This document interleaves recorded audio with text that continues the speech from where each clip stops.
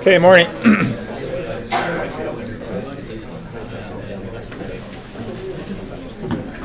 So let's talk about the bearing today, okay?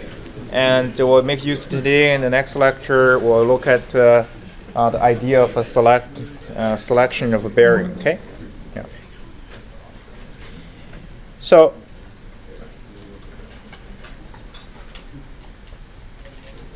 the objective is to be able to identify different bearing types and their applications. So I'll use the PowerPoint to introduce you the different types of the bearing, okay, and their applications, okay.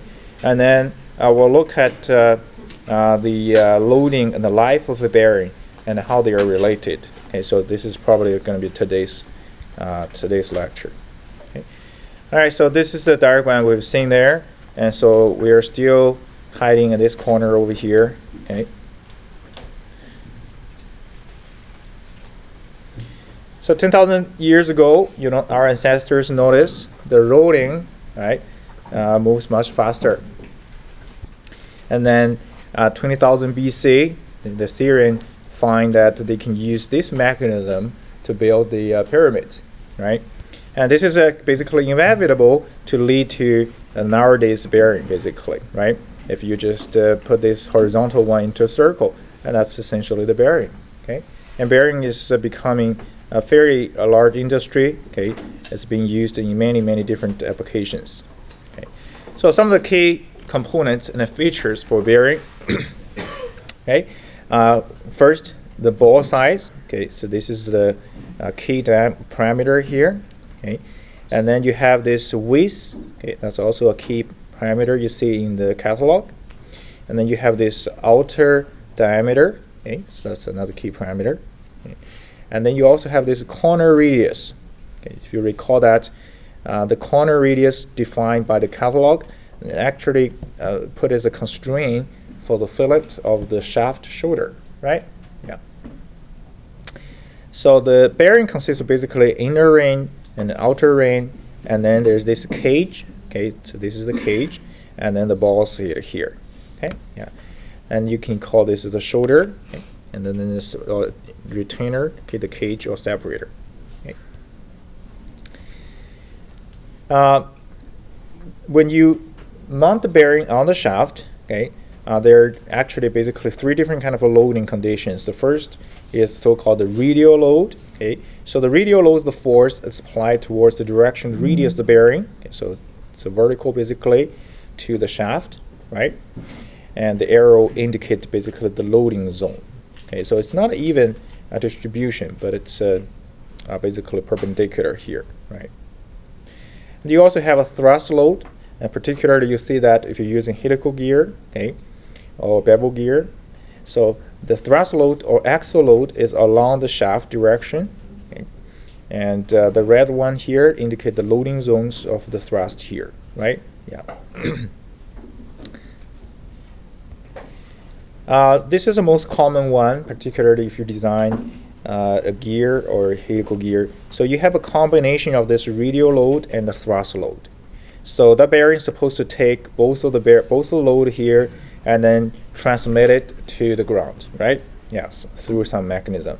And the red one here, right? It's the loading zone, and the direction of the loading zone is neither perpendicular to the shaft or along the shaft. It's actually certain angles, right, to the shaft. Okay. Okay. So the bearing that you pick should be essentially to accommodate the different kind of loading condition that we see there. Okay. So then let's look at the different type of bearings. Okay. So we can define the type of bearing using two different ways of this. This is just basically the type of rolling bearings. We look at this called ball bearing. This is cylindrical roller bearing, and this is the taper roller bearing, right? So the name is pretty straightforward. This is a ball, this is a cylindrical roller, and this is a taper. So the shape here is a taper shape. Okay. Yeah. And you can also have so-called spherical roller. So the roller inside here, the surface. Okay, the surface is basically a part of the spherical surface. Okay, and this is a needle bearing, so the bearing itself, it's pretty small in terms of the diameter. Okay, but generally it's a bit of a longer than Euro. Okay, there's a reason for this, and then I'll mention that shortly. So, okay.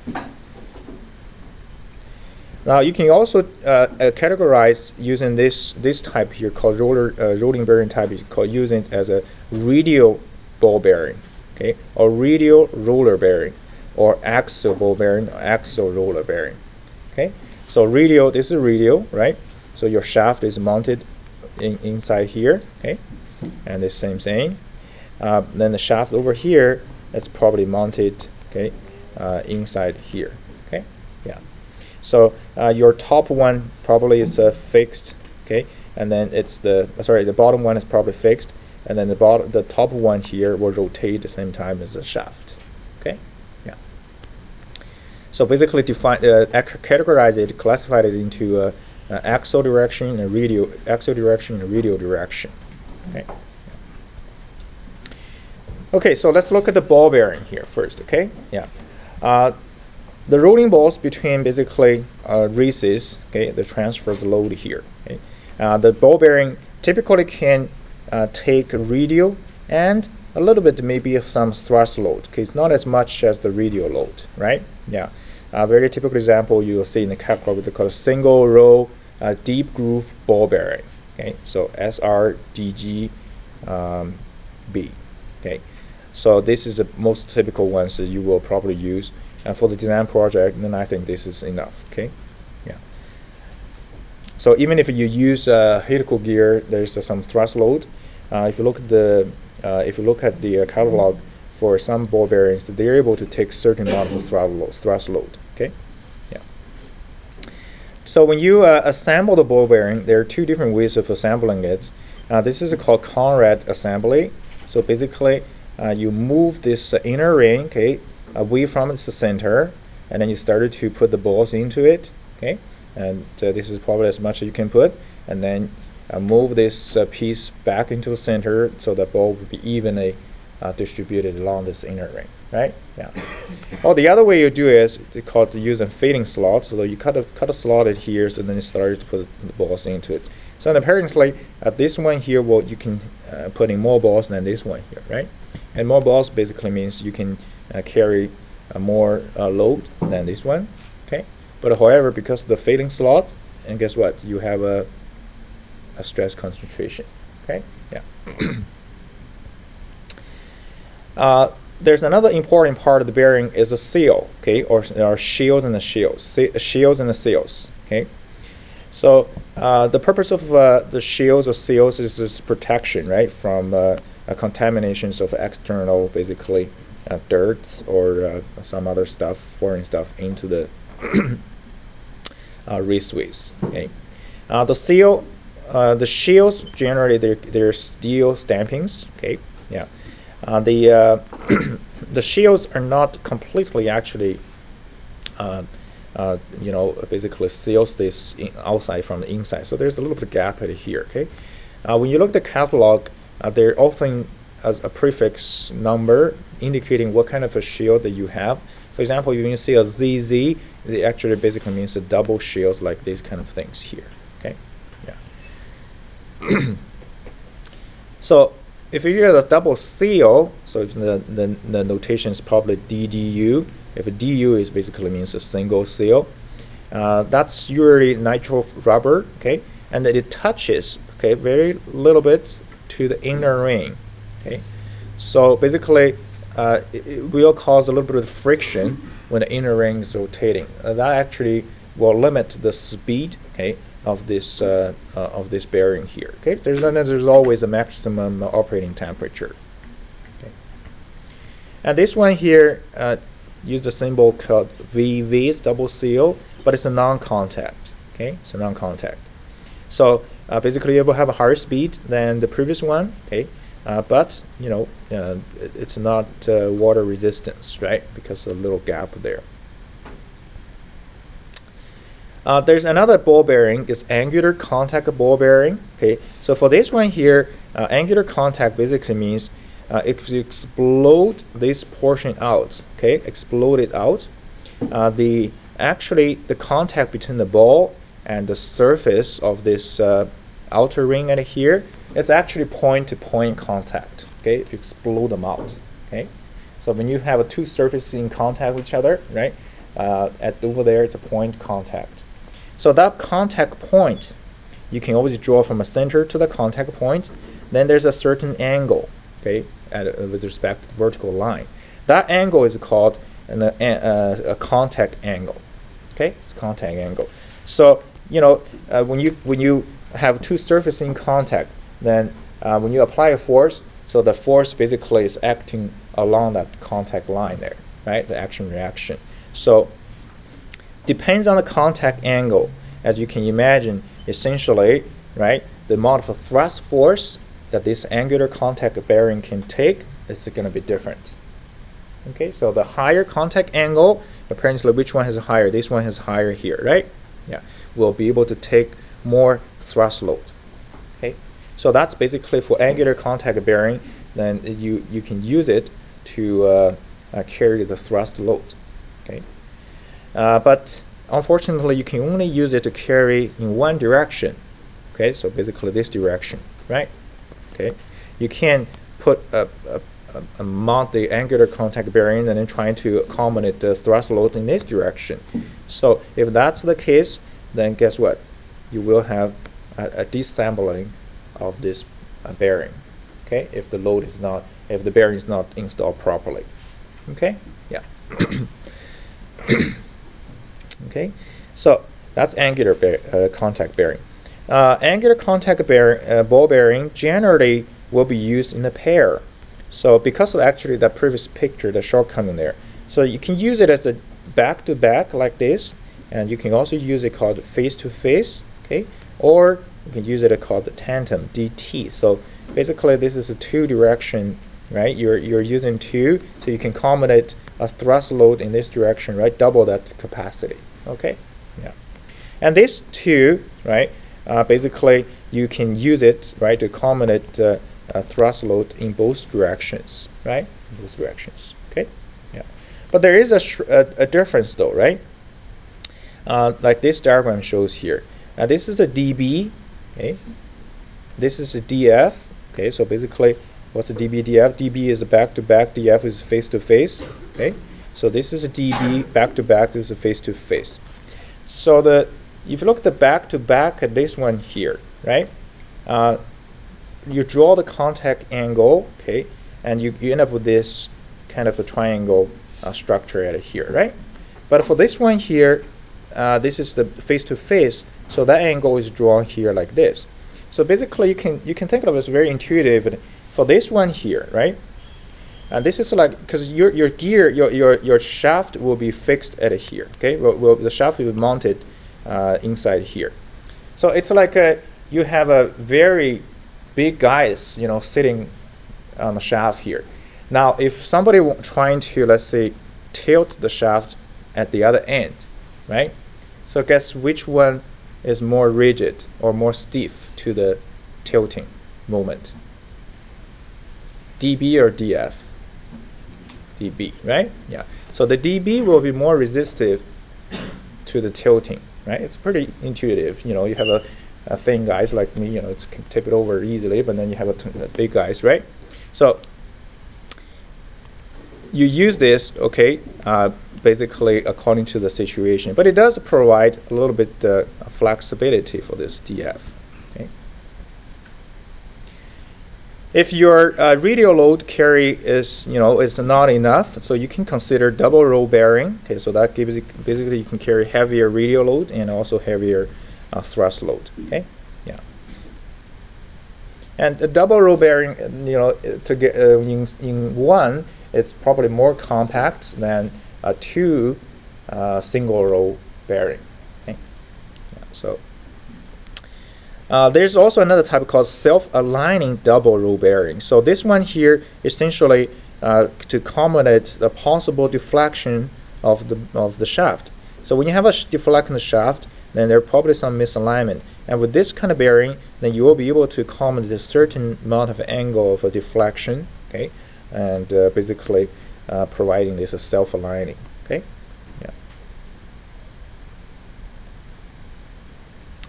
And this is the thrust bearing here. So your shaft is mounted essentially in this way here. So it takes the axial load, right? This guy takes the axial load, but it doesn't take what do you call that? The radial load. Yeah. Okay. Yeah.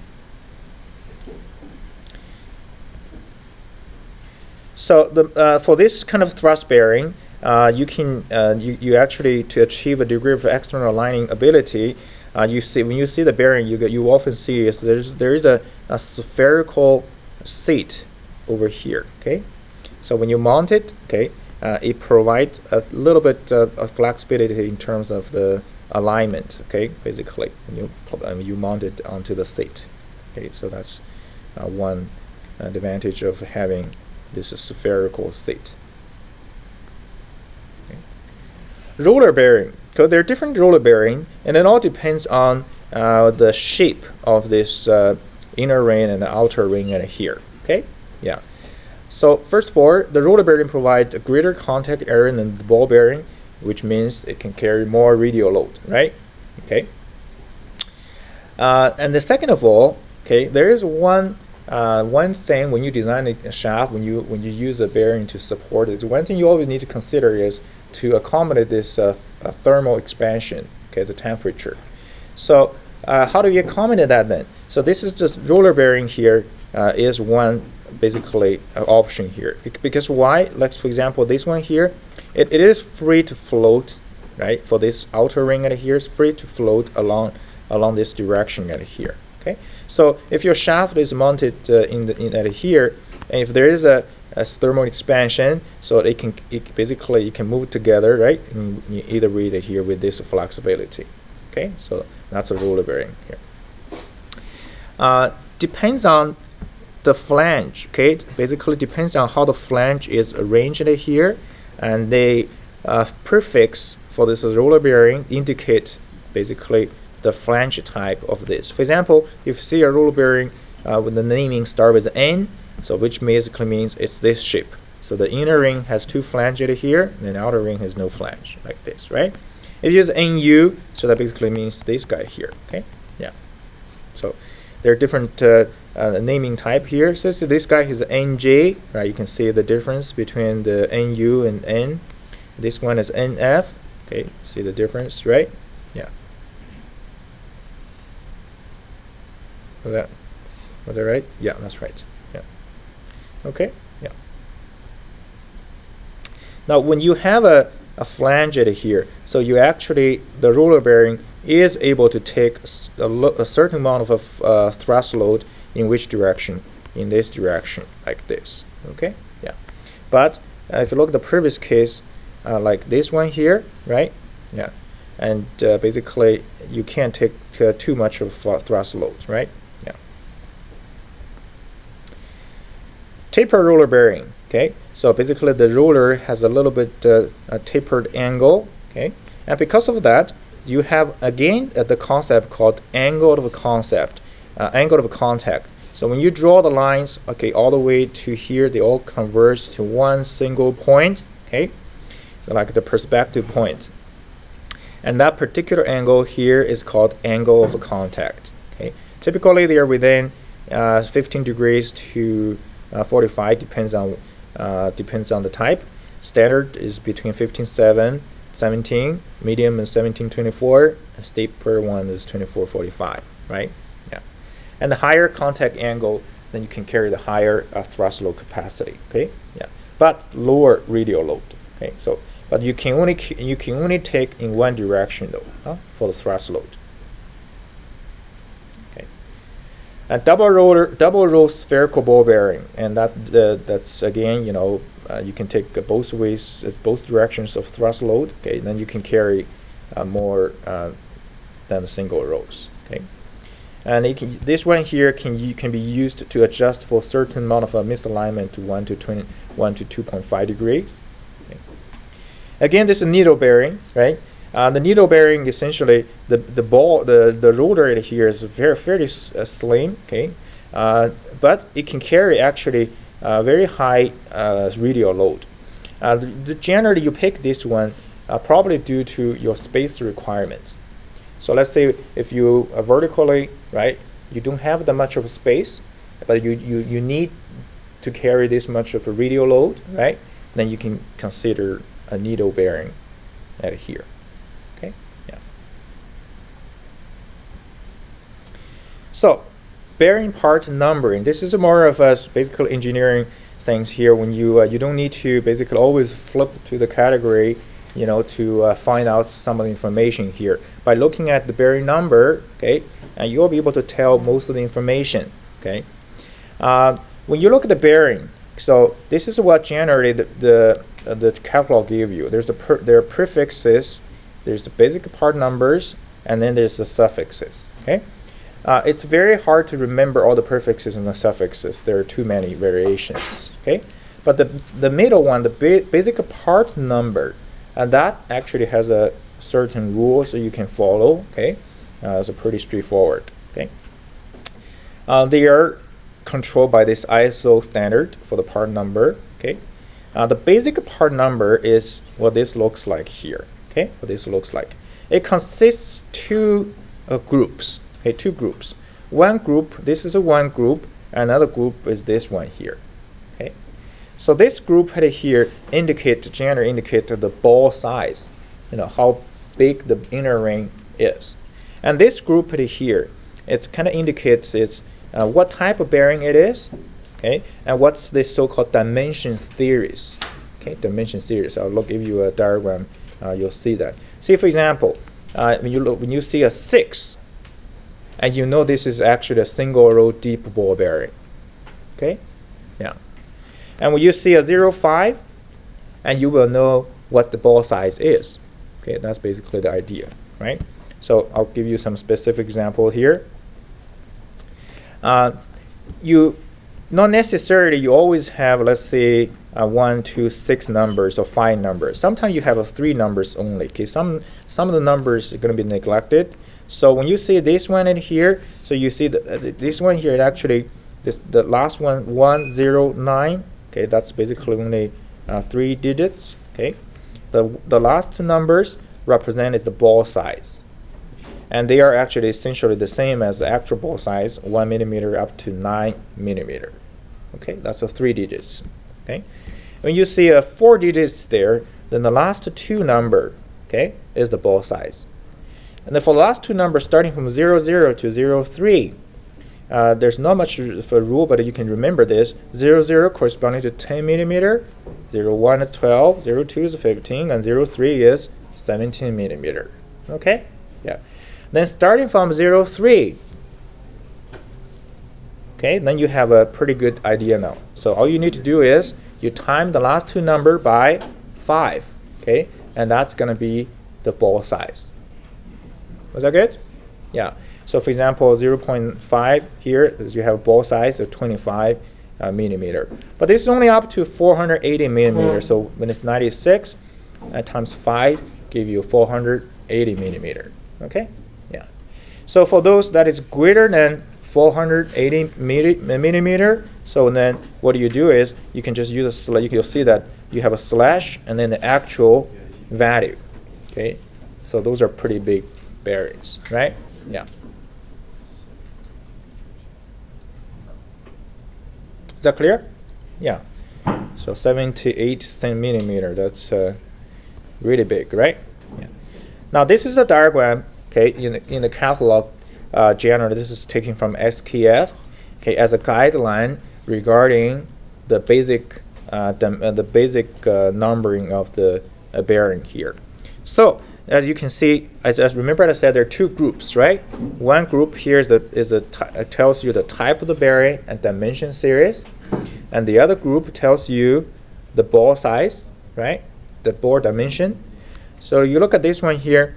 What's the first group? The first group here, the first digits, right, comes from here. Okay, first digit comes from here. So you see the first digits, they have all the names here, when it's 1, this is actually a spherical double roll bearing. Okay, when it's a 6, this is what I call that basically the single roll deep ball bearing. Right?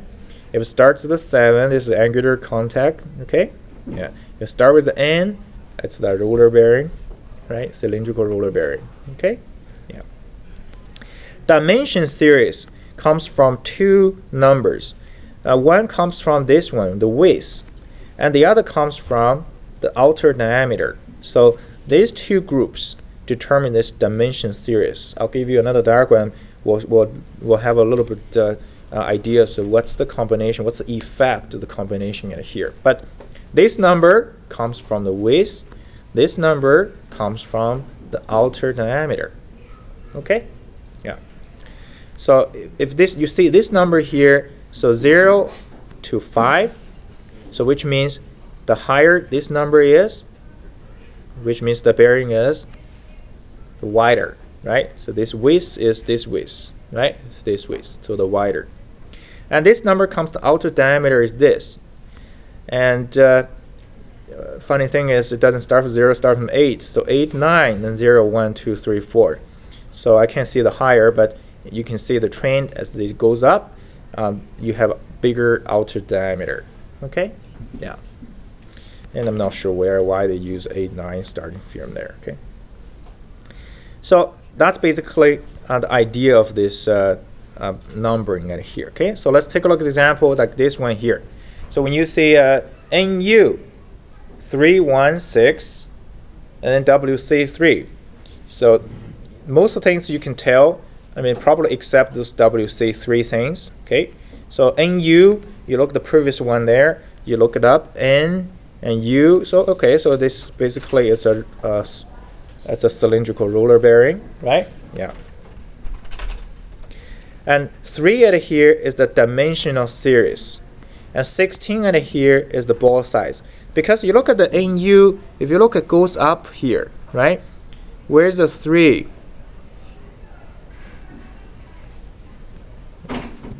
That's 316.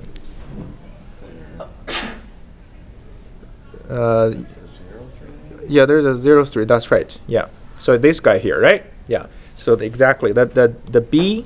So it's basically 0 and then neglect it. Okay. And the 3 is this 3 at here, the outer diameter. Okay. Yeah. So that's how you can look it up. Basically, if you have this piece of paper handy, you know, you can always tell most of the information based on the numbering here, right? Yeah. And those WC3, this one here, generally, I think the different manufacturer probably will have a different suffix or prefix, okay? But mostly, probably will be sticking to the ISO standard, okay? Yeah. So if it's a 16, what would be the ball size? 80, right? Yes. Okay. Yeah. So this is the comparison of dimension series. Okay, dimension series. Remember, dimension series one number comes from the width, the other number comes from the outer diameter, right? So the first number is the width. The higher the higher the width number, you can see that it's wider, right? And the second number is the diameter series. So if I'm looking just at one group, fix the width dimension, but changing the outer diameter d, and look what happened to not only the outer diameter is bigger, right? But also what? The width is also bigger. Okay, for under one single width series. Okay, yeah. So when you compare the width, you need to compare basically with 0. Yeah, you need to compare basically. Let's say if I compare 0, 0 with 1, 0. So basically, you see the second digits is the dimension. It's the diameter, outer diameter, right? The first digit is the width. If you fix the outer diameter 0, 0, 0, and then change the width 0, 1, 2, 3. So apparently you can see the width is getting bigger, right? Yeah. So that's the effect of the combination between this width and the outer diameter d. Is that good? Yeah. So just remember, the first is the width, the second is the outer diameter, and the combination of that, there's a trend, right, in terms of the dimension. So let's say this one here, this 0, 2, first 2 digits is the dimension series, last 2 digits is the ball size, in this case 10 times 550, right? Okay. This is from NSK catalog. It's a similar basically diagram, but the catalog one, the good thing is it's this. It draws a sort of a network here, tells you for their manufacturer, deep groove ball bearing exists under what dimension series. See what I'm saying? Right? Yeah. So that's a quick guide is when you pick ball bearings from that manufacturer. Okay. Yeah. Okay. So selection of a ball bearing. Okay. Selection of ball bearing is basically depends on a few things that are here. Okay. First, the arrangement of bearing, and then you look at the direction, magnitude of external force. Okay. You look at the life requirement, essentially how many cycles you want it to run. Okay. You also need to look at the stability, the speed suitability of the bearing. Okay. There is always upper limit of the speed. There is a necessary radial and an axial clearance. Okay. Those are also need to be taken into consideration. Environmental condition, compensation for misalignment. So those things, it's a combination of different things, right, in terms of the application. Okay. In our case, mostly what we consider is the force set here, okay, and the life. Okay, so those are pretty much what we're going to look at in terms of selection of the bearing. Okay, yeah. Okay, so how do we select the bearing then, right? We know that the bearing is going to carry a certain load. If it's a radial load, then there is a certain compressive stress, and there is a contact stress between the bearing and the wrist width, okay, wrist width surface. Okay. So, but the contact stress, okay, when we designed a gear, we used a so-called Hertzing stress, right? The AGMA modified as a Hertzing stress, and then use it as a contact stress. So we consider basically the cylindrical contact for the gear. But for bearing, it's not that simple actually. Okay. So far, as the textbook suggested, there is no very systematic way of basically a mathematical model to model this contact stress for the bearing. Okay. So then, what we're going to do, there's the basically empirical equation set here in terms of this selection of bearing for the contact stress. Okay. Yeah. So for safe design, okay, we wanted to prevent this fatigue failure. Now this is essentially the tricky part here. Okay. Yeah. So how do we define the bearing life, and how do we define the failure of the bearing then, right? The Timken company, which set up lots of standard for the bearing, so it says the failure essentially you consider as a failure when you see spalling or padding out of the area of a 0.01 square inch. So that's basically, of course, you probably won't be able to see that. You don't, because you don't take it off and see it that frequent, right? But as long as it is completely defined as long as you see this much of area of a spalling or padding, okay, on the surface, then you consider that as a fatigue failure. You have a failure essentially. Okay. And American Bearing Manufacturer Association standard states that when the first evidence of fatigue appears, so like I said, nothing. So what is the first evidence of fatigue appears then? Right? So that's basically the idea. What's the first evidence? This is the first evidence.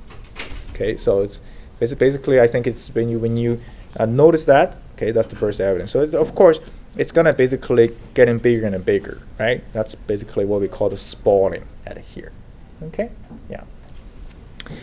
So understand this now, and then I'll use instead of a draw, just write this one here. I'm gonna. How do you exit this? Okay. So I'm going to write using the board here just to write a few concepts, okay? And then we talk about the bearing life right here, okay? Yeah.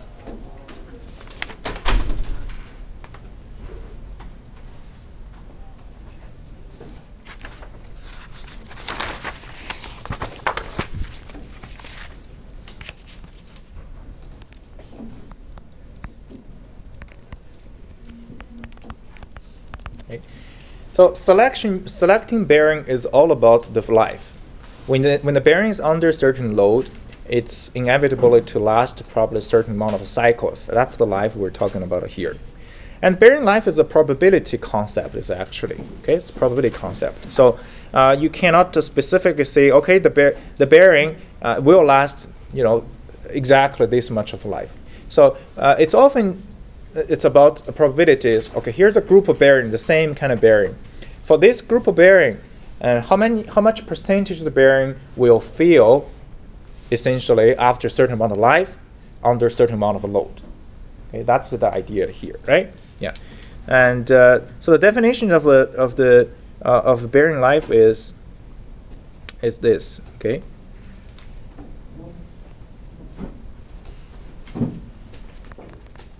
So we call that the rating life, okay, of a group of a bearing. Okay. It's defined as the number of revolutions, okay, the number of revolutions, okay, that, okay, 90% of that group, okay, will achieve, okay,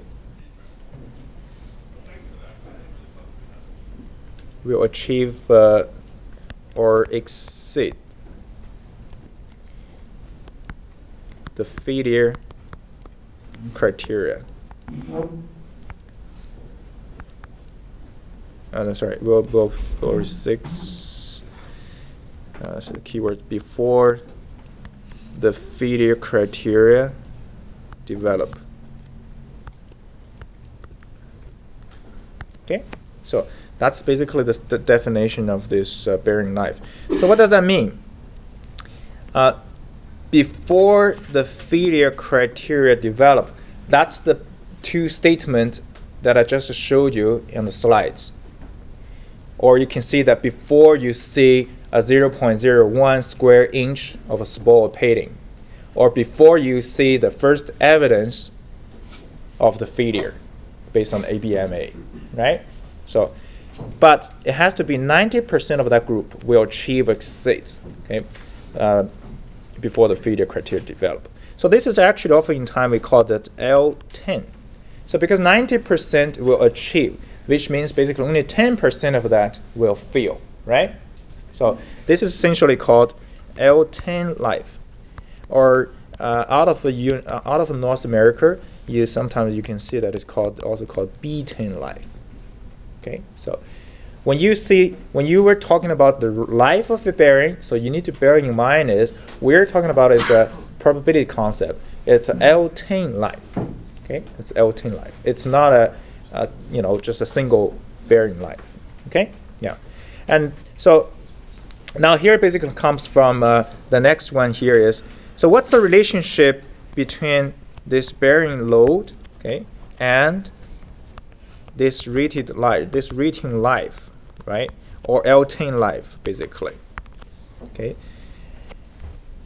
So it's basically you can consider as a reliability. If it's a L10, 10% of a field, it's like a 90% of reliability essentially, right? Yeah.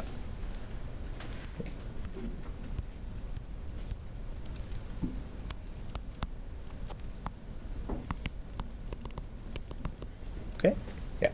So then what people do is they do experiments. So this very simple experiment, okay, and they apply certain load for a group of bearing. They apply certain load, right? And then they observe, the results of the bearing. How many number of cycles, how many number of basic revolutions the bearing will feel for each individual of them, right? Then you look at it. Okay, for this group of bearing, 90% of them will be able to achieve, let's say, 5 times 10 to the power of 5 number of cycles, right? And that basically is the rated life for this group of bearing under this amount of a load. Is that okay? So you do different ones there, and then you can plot this out. And interestingly, when you plot this out and you use a log-log scale, okay, it turned out to be a straight line, more or less. Okay, more or less straight line. Okay, yeah. So the higher load, of course, you have the higher load, and you have the lower life here, right? It's pretty natural. Okay, yeah. So that's the diagram here. It's a straight line. So if it's a straight line here, so which means F times L and 1 over A and equal to a constant. Okay, so that's the basically a linear approximation, okay, of this bunch of data that you can obtain at here. So then, out of this whole bunch of data at here, and there's one particular one which generally you see that in the catalog. Okay, so from catalog, and there is this so-called catalog rating life. Okay, catalog rating life. It's not just the rating life, it's the catalog rating life. Okay, so the catalog rating life, it's also an L10 concept, and that life generally is 10 to the power 6 if you look at SKF. Okay, there are a few companies using 10 to the power 7. Right? Yeah, but we'll consider, in our case, we'll consider this catalog rating life is going to be 10 to the power 6. All right? Yeah. So where's 10 to the power 6? I don't know. Maybe it's over here. Okay? Maybe it's here. So then you draw up over here. Okay? There is a certain load correspond to that 10 to the power 6. Right? And that load is called C10. Okay? That's called C10. And this C10 is called, okay, basic load rating. So this C10 in here, okay, is called, okay, basic load rating. Okay, or it's also called basic dynamic load.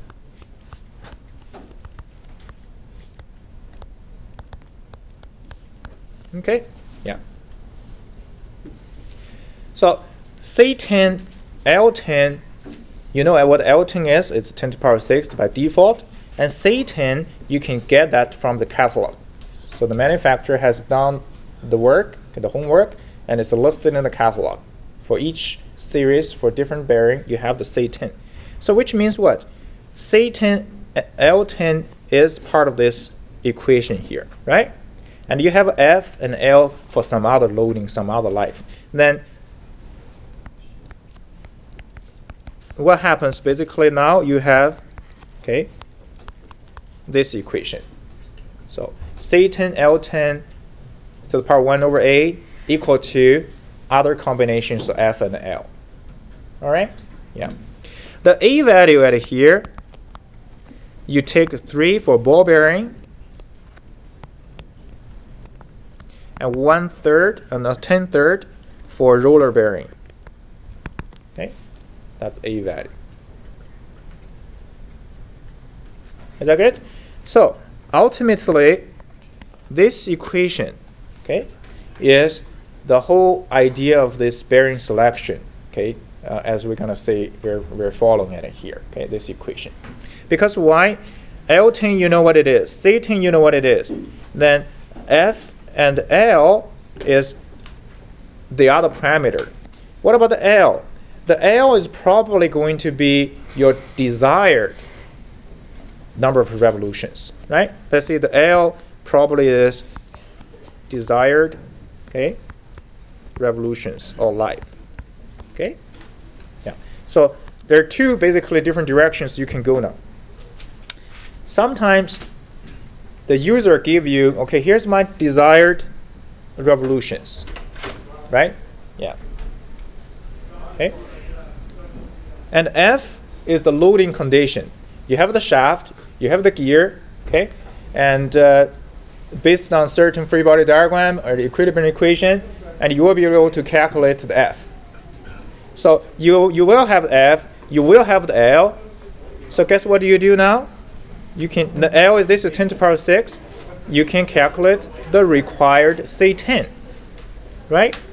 So C10 can be calculated as F times L over L 10 1 over A. Okay? Yeah. So sometimes we call this C required. Then you go to the catalog. You go find a bearing whose listed C10 should be higher than the C required. You see what I'm saying, right? And that's going to be a suitable one. Well, there are some other factors, but that's at least one condition satisfied. Okay? So we'll look at the selection details in the next lecture. Okay?